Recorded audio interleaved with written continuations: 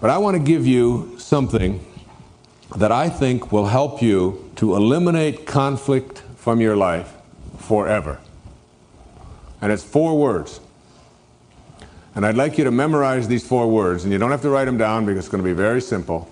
But think about these 4 words, because if you practice using them, now you can use them anytime, with anyone, in any circumstance. You can use them with your spouse, you can use them with your business partner, you can use them with a waiter, waitress, you can use them baggage handlers, rude people who are not taking care of you the way you want to be in a restaurant, whatever it might be, you can use this. Here are the 4 words. Now you practice these, you use them on a daily basis, and after a while you don't even have to use the words, you can just hold up 4 fingers. And here they are. Ready?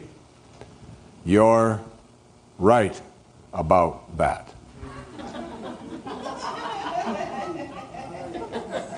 Okay? You're right about that. Now this, to me, is the worst audience that I think I've ever been associated with.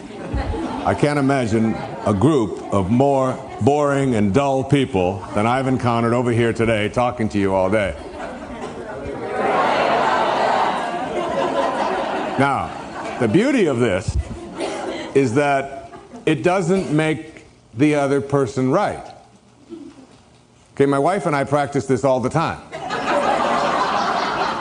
We're getting very, very good at it.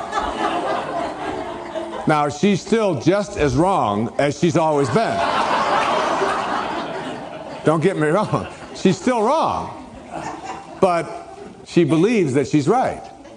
And that's what the ego needs. Now, if you ask her, she'll tell you the very same thing. That I'm still as wrong as I always have been.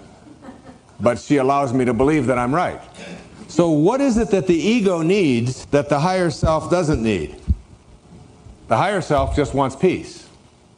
The ego, the part of us that believes that we're separate from each other, from God, from our environment, this part of us that dominates our lives wants something else. It wants to be right. So you let people believe that they are. It doesn't make them right. It just gives them the opportunity to believe that they're right. And it saves so much conflict in your life. Now, a lot of times my wife and I will just hold up 4 fingers. She'll say something, and rather than speaking, I'll just go like this and hold the 4 fingers up.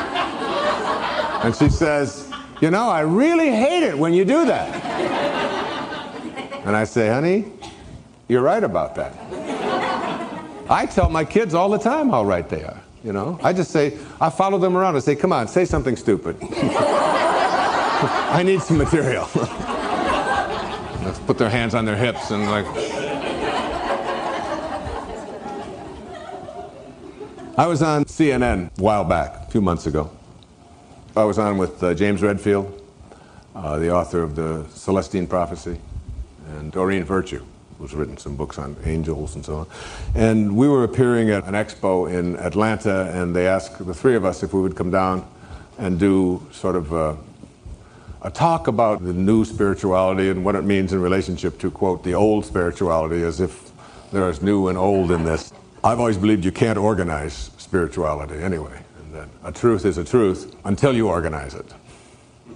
And then it often becomes a lie, because the organization of it becomes more important than what it was organized for in the first place, than the truth that is being organized. So you can't organize spirituality. But anyway, I said, sure, I'll come on.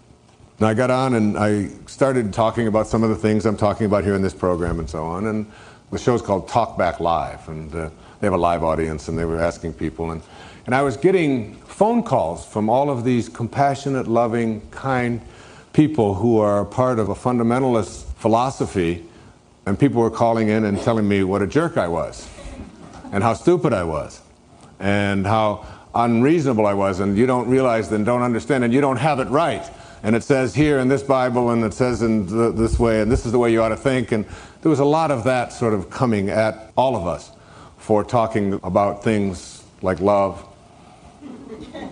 kindness, compassion, as a way of living, rather than being too consumed with the organization and so on.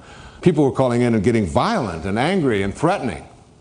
And every time they would do it, I would say, you know, you're right about that.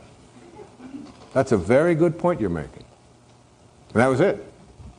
It's like trying to pick a fight with somebody who won't fight with you. When you don't allow yourself to let your ego rule, and instead you shift into a state in which you just allow people to believe that they're right. And I talked on that show on CNN about the 4 words that will end all conflict. And I got hundreds of pieces of mail about just that and how much it has helped people in their relationships. Just by simply stopping yourself before you're about to respond, asking yourself, do I want conflict or do I want peace? And then letting the person know that they're right. You're right about that. It's so easy. It's so sweet. And it doesn't have to be something that you do disrespectfully. It doesn't have to be a gimmick. You can use variations on the theme. I've never considered that before.